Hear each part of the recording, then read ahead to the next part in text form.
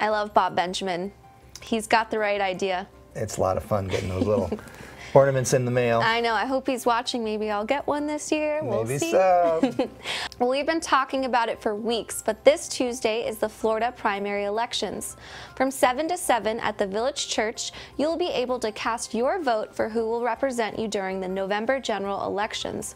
This is a major year for elections in the Sunshine State, with Senate, House, and even the governor's seat up for grabs. Make sure you're all set to cast your ballot by heading to myflorida.com/elections. Then head to the Village Church this Tuesday and serve your civic duty.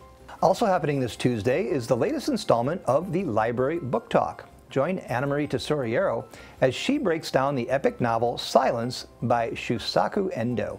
This story follows two Jesuit priests and their struggles in 16th century Japan.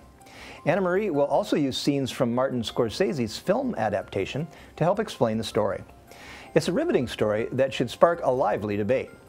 If you want to attend the next Library Book Talk, head to the Social Center at 2:15 this Tuesday.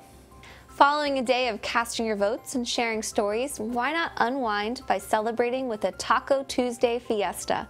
At 5 p.m., you can head to the Grand Cypress Room to build your own taco masterpiece.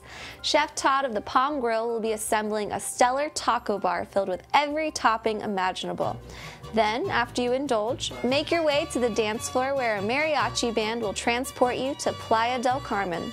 There is still time to reserve your spot for this celebration, so call 454-2247 now and make sure you're part of this Shell Point fiesta. Well, it's the weekend, and as always, the Village Church's Associate Pastor David Pavey is here to offer a new inspiring devotional. This week's entry is entitled Napalm Girl.